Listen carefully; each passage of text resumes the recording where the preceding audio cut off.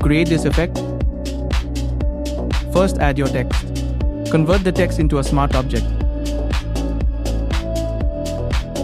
Then use Ctrl-T. Select perspective until it aligns the way you want.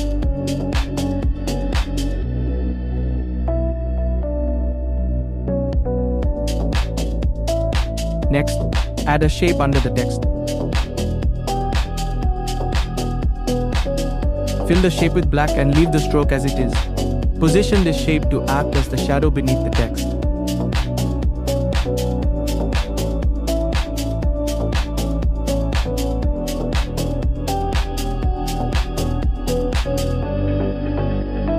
After that, select both the text layer and the shape layer by holding Shift, then press Ctrl-G to group them together.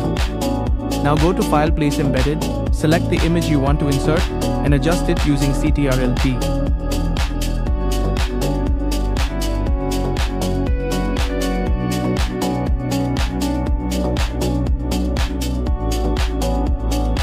Apply a clipping mask so the image fits into the text effect. If the mask applies incorrectly to the lower side, simply move the text layer above so the upper side is also included. Finally, fine-tune the position with Ctrl-T again.